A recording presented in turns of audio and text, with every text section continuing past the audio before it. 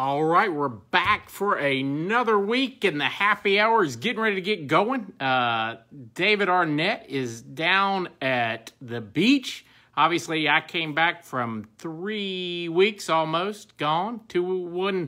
Half a week in California and 2 in Asia. We're going to talk about that coming up. And hopefully David's going to join us. Michael Bruno, how are you? Good to see you. And let's see if we can get David to put his can or bottle down, and let's talk some real estate here. Hope everybody had a good week. The market is hot as the weather is here in Birmingham, and so we're really excited about that. Just not a lot of inventory. Hey, Ruby, greetings to you in the Philippines. Thanks for your hospitality. I mean, we're going to talk about it, but if you haven't had the opportunity to visit the Philippines, they're some of the finest people as a whole that you'll meet anywhere in the world. They're phenomenal. There's David. Let's see. David, let me see if I can get you on here. Let's see. Here we go. Add David. All right. Here we go. Let's see. Hope he has a shirt on. There he is. How are you? Man, doing good. How you doing? Good, man. I'm glad you wore a shirt because that was going to scare me. I know, right? It's kind of bright out here. It got the shades going. Can you see everything good? I see all those balconies. Yes. Good. Well, how's everything going down there? Man, everything's been really good, really nice. It's been hot last couple of days. First part of the week was perfect, but man, it's been hot the past couple of days. Now, where are you? In Orange Beach. Hey, Brady Eldridge said you better smile today. Hey, I'm working on it, man. I can't help but smile down here, man. It's beautiful. So how's the Philippines? Man, I tell you, life-changing trip over to the Philippines, and I tell you, I was mentioning it earlier. You know, we hit nice drink there. We hit the Philippines, Singapore, and Malaysia, but I tell you, Trey Fava Kuzi. Got the Fava group representing. I'm telling you, it was life-changing. I've never seen a nicer, more giving people than the Filipino people. Amanda and I came back changed from that because it put a lot of life in perspective, if you will, about what we do every day, and just phenomenal. I want to thank Ruby Rain, everybody over there that we met. Narisa, if you're watching this, just phenomenal stuff. And we want to, if anybody's looking to hire abroad some folks to help them in their business, you won't find a better people and more giving people than the Filipino people. That's awesome, man. That's awesome. Now, didn't you spend part of your trip in Singapore? Yeah. Hey, Singapore, they're eating a piece of grass out of place. They're eating a piece of trash on the ground because the first fine's $2,000. So, man, it's tough. But I'm telling you, it was amazing. It basically, if you can build it, they will, because they got lots of money. But phenomenal. The airport over there called Changi Airport.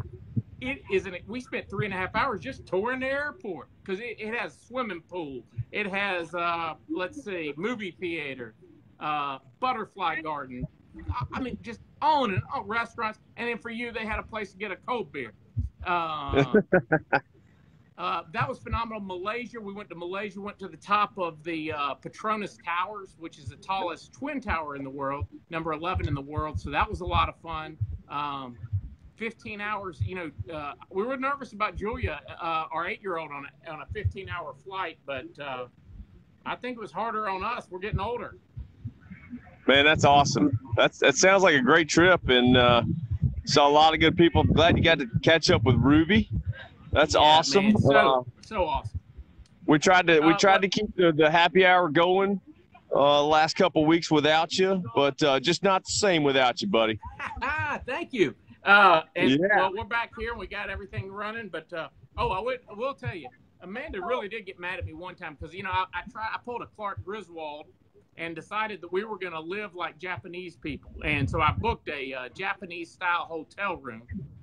And my 8-year-old, it was how basically she could touch the ceiling, and you slept on the floor. And needless to say, Amanda was not too happy with me for about an hour when we got there. But it sounds exciting. Yes, but I mean, I'm surprised we don't have more pictures win from in that. Rome, win in Tokyo, live like a Tokyoan. When in Tokyo, you've got to do Tokyoan things. Yeah, one more thing I wanted to tell everybody, because you and I have talked about the credit cards in the past and what different ones to get. The priority pass that comes with a lot of the paid cards saved our rear end, man. Lounge access, because 8-year-old eats everything, and Mama and Daddy may want a glass of wine or a cold beer, and it's free with the priority pass that comes with a credit card. So yeah. And by the way, David, we have two folks asking, where's Courtney? Oh, she is back up in the room. Actually, I wasn't sure where we were going to do this. I'd rather be up in the condo shooting it, but the only good signal that we had was down here on the beach, so I had to come back down. And the rest of the gang, the kids, and everybody are upstairs. It's Thursday, and we've been down here all week, so they're kind of worn out by now. And with as hot as it is today, it's even harder to stay out here a long time. But yeah, we're having a good time. Yeah, well, hopefully you'll get back here with some money, right? Yeah, you won't spend it all down there. Yeah. Well, hey, wanted to talk about, before we get into real estate real quick, you and I like to talk a lot about finance stuff. And one thing is, hello to my mother. My mother is watching, David. So hey, Patsy. Hello. That's right. Anyway, Clark Howard. It's terrible. Yeah. Terrible, isn't it, Brady? I know. It's tough. Rough life. Well, I was gotten some questions over the last before I left about, and in fact got one the other day from a friend and guy that watches the Happy Hour, was asking about debit cards and the use, every day about that, because they hear us talking about credit cards, those type things, and why we would say that over a debit card. And Clark Howard, who you and I both love, he calls them piece of trash, fake Visa and fake MasterCards. And he does so for a reason, because we really got to caution everybody from using on a regular basis. I understand a lot of folks are trying to get into the Dave Ramsey system of not using credit and that sort of thing. But one of the problems is, especially if you go to the beach like you are, you're on the road, the protections that you have legally, just because it says Visa on the logo doesn't mean you have the same federal legal protections. And so be real careful about that. And also, and you've talked about this, I've talked off the air about this, which is cash is powerful when you have it in your wallet, and once you've spent all that cash, it's gone. And I've seen you in a casino, maybe once or twice at a roulette table, and they don't give you cash. They give you chips for a reason, don't they? Yeah, I wish there was some price protection on the roulette table. That'd make things a lot easier. But yeah, I didn't realize until I read some of that stuff or listened to some of the stuff that Clark Howard was doing, how much difference there is between the debit and the credit card. I mean, the debit card are really pointless. I mean, you have no protection over spending, and if anybody gets a hold of it, they're wiping your account out. Hey, Michael Bruno says he sees Courtney at the balcony. I think she's throwing all your stuff over the edge, though. Yeah, she might be up there somewhere. If you can see over there. I mean, you'd think she'd log on here and see her man on the air here, right? I don't know. It's not like you do anything else. Yeah, they're waiting on you to probably go to dinner. But yeah, I think the credit card protections are a big deal. I do too. Especially, and if you're worried about fraud and all that, how would you like the fraud when you use a debit card? That thing's tied right to your checking account. And so when they commit fraud, you're relying on the bank to put the money back. And when if you're going to argue transactions on your cards, the debit cards don't do anything to help you with that, do they? No. And because they don't have the same Visa protections, because what Visa's had to do, and MasterCard as well over the years, is with government regulation, has had to negotiate some of these protections into their agreements. And what they've done is, this is where we do want some government oversight, right? So that that when you go overseas that you'll be protected as long as you use that credit card. Yes. Yeah, absolutely. Well, all right, man. Well, talk to us a little about what's going on in the mortgage market right now. What are rates and where we see everything going? Okay. So mortgage rates have not changed a whole lot this past week. Right now, 30-year fix is still about 4.5%, about 4.5. 15-year rates are around 4%. And I want to talk a little bit about just the difference. I know we had mentioned that rates have moved up since the end of last year, about 4% on a 30-year fix to 4.5 now. And on a $200,000 mortgage, just to give you a little bit of context here, the monthly payment is about $60 a month higher from that 4% to 4.5. Wow, so not earth shattering, but definitely, going to hit the pocketbook and affect your monthly budget as these rates continue to climb. I know there was some interesting research you put together this week for some first-time home buyers, and roughly 93% of first-time home buyers now are the age 21 to 35. Yeah, it's a big spread. Yeah. But they're buying. They're the largest share of buyers right now. Here's the thing. They want what they want, right? So they're going to try to get it in a market that's really, really tight. Yeah, and I think, I think the other thing is, I hear there's a lot of positives in the economy. I mean, obviously the stock market's doing well. And there's a couple of stocks I want to talk about later on. But, people are making money there. People are making money in the 401ks. Wages are going up. So, you look at these rates and you look at the increase, and I know there's some stats out there. This guy was saying it's going to be 5.6% before the first-time home buyers pull out, which, that's another full point jump. That will affect monthly budgets. But, we got these other things going up, wages going up, investments going up. So, I think there's still benefits to home ownership, and I think right now those are outweighing the interest rate changes. But what are you finding is a challenge though with so many first-time home buyers, especially in this age range? Obviously, at the lower end of that range, what are the biggest obstacles you're finding for those people to get into a mortgage? I think the biggest obstacle right now for those first-time home buyers is just education, and it's information. A lot of people are not aware of their options on a conventional loan for 3% down, 5% down, 10% down. And a lot of people are still leery of mortgage insurance, even though, mortgage insurance has always had a negative connotation. Tyler Young, I appreciate it, man.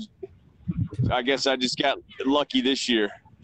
But no, I don't live at the beach. I'll be back on Saturday and back in the office Monday, and we'll be working. But hold on. Man, I tell you, there, David. You've been working there because I can tell you this much: he's closed 2 guys for us this week. You've pre-approved a couple other ones, so you've been working.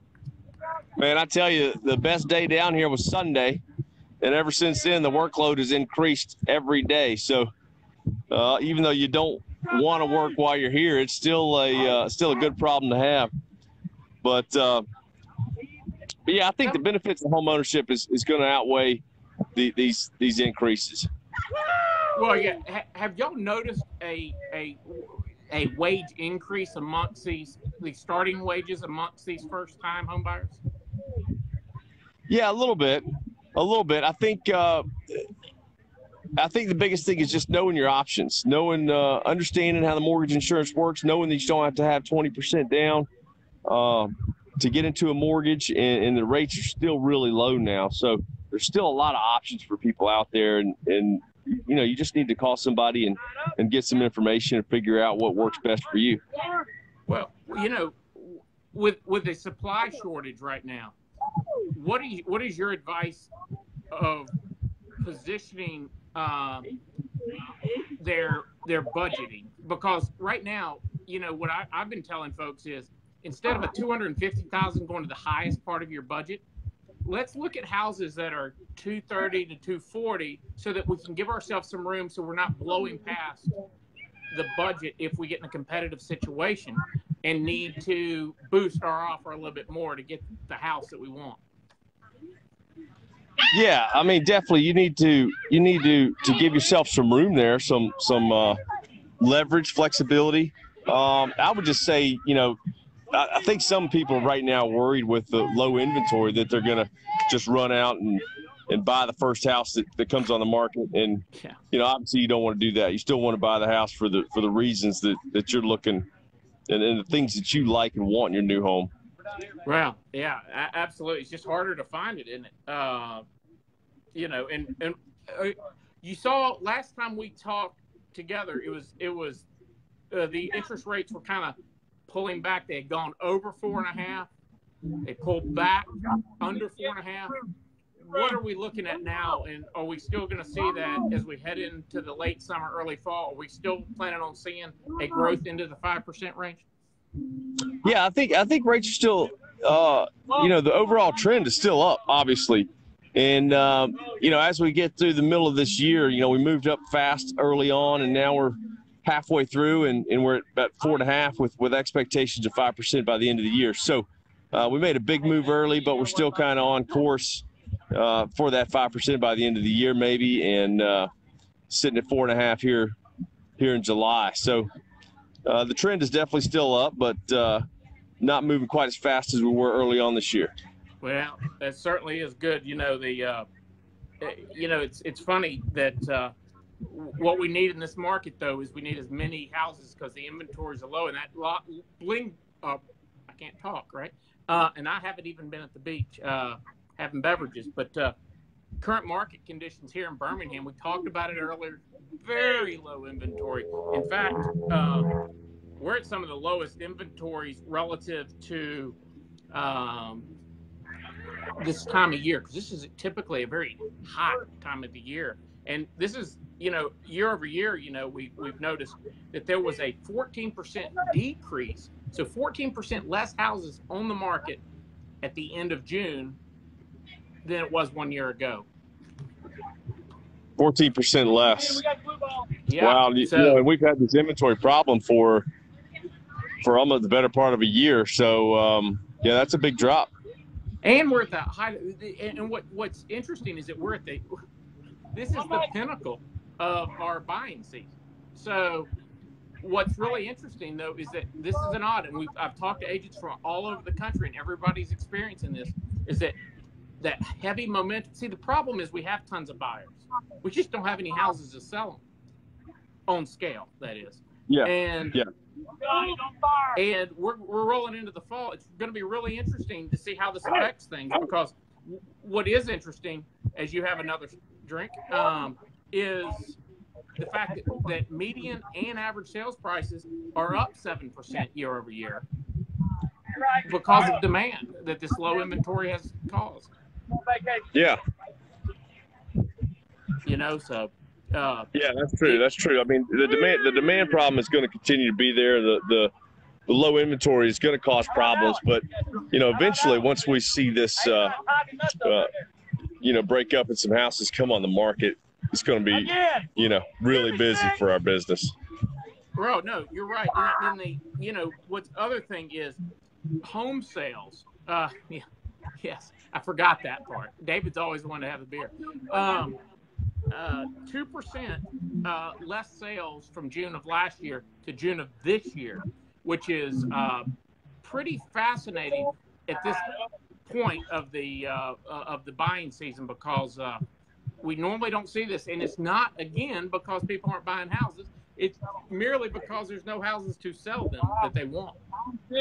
Yeah, absolutely. You got multiple offers, and you got people fighting over the same house, but they're still in the market, though.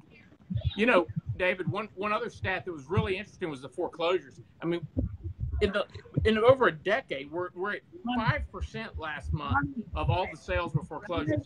That's market wide, and that is such a low number. To put it in perspective, we were sitting at any one time, at any one month, around 30%, probably 2009, 2010, somewhere in there, and now we're at 5%. That's just crazy that the banks aren't, because I know people aren't paying the mortgage still, and yet we're still having that low of inventory, where 5% would be a very low number.